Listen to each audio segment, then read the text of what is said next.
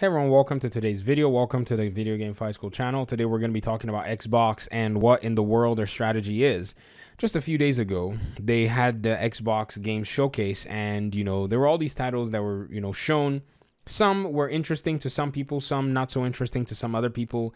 In my case, I can probably only pinpoint about 2 games that I'm interested in, what they showed.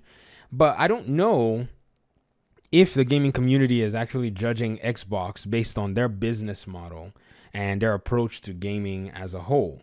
Now, this is not to say that Xbox's, show was not underwhelming. It was, but I think, if we are pitting it against, PlayStation or Sony's approach, then it may make no sense in that regard. Like, oh, your console, how many exclusives do you have? How many really cool and solid exclusives are we going to get if we buy your console? Sony basically created that standard, made all these exclusives, have been making these exclusives for so many years and eating dust until PS4 generation came around, and they basically reaped a lot of the rewards.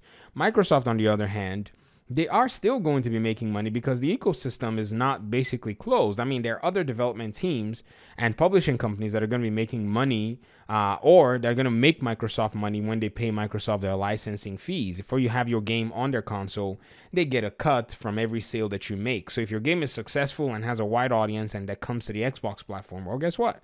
They're going to get some money out of it. Now, also, if you look at the mobile aspect of things, which is the cloud gaming that Microsoft has actually set up, they've been doing a kind of a pilot for an Xbox cloud service that you can play on your mobile phone using your Xbox controller. To me, that doesn't really seem right now to a lot of people as something that's important. I think it's really important. I think it's quite groundbreaking. And Sony right now doesn't have a response for something like that, because what's going to happen is, with the way we're moving all over the place, many people are going to be able to carry their games with them on the go. This is a very solid package for the fact that you can't always kind of chill around and, just play your video games in different circumstances or different situations.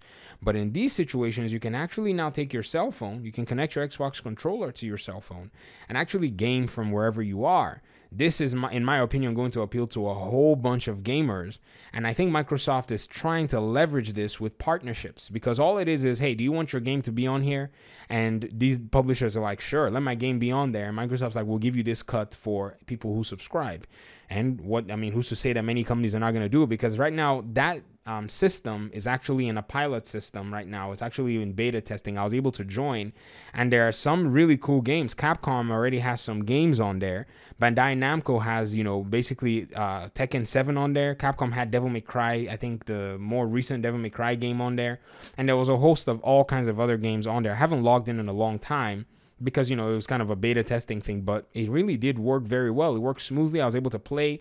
In fact, I was able to do combos on Tekken 7. That's crazy, because it's a wireless controller, but at the same time, it did have enough response that if somebody really wanted to take their favorite game on the road with them, they somewhat have to have that Xbox ecosystem in their back pocket. It's one of those things where even if you go buy a PlayStation 4 and as a gamer you have a wider range of spending, you might find yourself in Microsoft's ecosystem. Then also we have, Xbox Game Pass. That's a very huge service that Microsoft is offering, and they're pioneering this because I think they believe a lot in it and see the, they see the promise and they see the potential. That's why they actually invested so much and basically made Stadia look like crap, and are wanting to go into these partnerships and to this ecosystem that has been basically untapped by big heavy hitters. So if you think about the PC gaming ecosystem, Steam has basically gone unchecked until Epic Games showed up.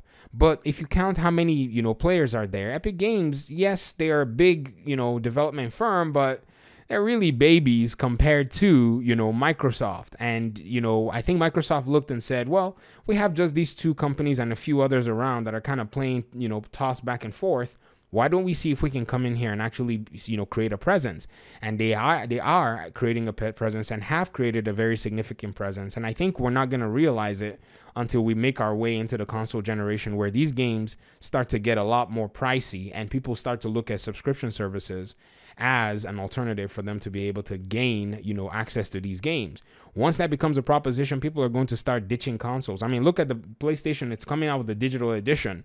You see that? I mean, I don't know if you guys look very closely. closely, and the rumored prices show that the digital edition is actually going to be less pricey than the physical edition. So when you kind of round everything up, it makes a whole lot of sense to say, well, something is going on in the digital space. And with the world that we've had to go through the past few months, I think it makes a whole lot of sense to say, okay, digital games still have a very strong footing and a strong place. Physical copies still do have a strong place, but anybody that doesn't have a digital platform, or anybody that's not trying to leverage cloud platform right now, is probably sitting behind. And if anything like this becomes popular, or if it blows up and becomes big, they might regret not finding themselves in that ecosystem already.